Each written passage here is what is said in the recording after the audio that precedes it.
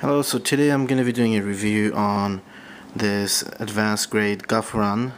This is a custom and I'm going to call it Gafran W because it's white. And yeah, so let me zoom in on this. I painted all the black into white using Krylon Flat white and painted that emerald green in the chest piece right there, the weapon, and also the eyes are also painted, and then I just top coated it with the Krylon Flat. Let me know what you guys think. I think it turned out pretty good. I already have a high grade Gafran, so this is my advanced grade Gafran. It was just lying around, no use, so I decided to do a custom on it, like I did with my Genoese ground type custom. You can find that video on my channel. Just Google it. Not Google, just search on my channel.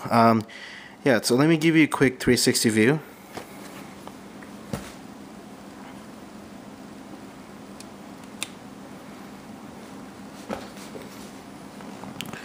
As you can see, I did the panel lining. Just a very basic panel lining right there. And that's pretty much it. All the blacks are now painted white. The Krylon Flat white is actually really good. Yeah, I might actually buy more. Yeah, this is I actually did this without doing any priming. I just simply took the black piece. Like, these legs and arms were like the darkest black Gundam kit I've ever seen, and I just spray painted it. You need a patient, like, don't try to paint all at the same time.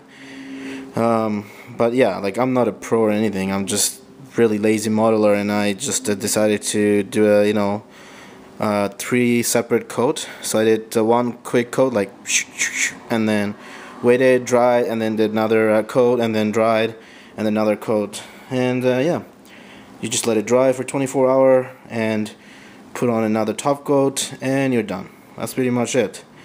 And I think it turned out pretty good. Yeah, like, the black is okay, like, the original color, but I thought, okay, what would happen if it was made using Gundam, the white stuff that Gundam is made out of. I think it's called Gundam or something. I don't know, but I just made it up. Anyway, so let me know what you guys think on the comment below. I definitely give it a thumbs up. And thank you for watching, and see you on the next video.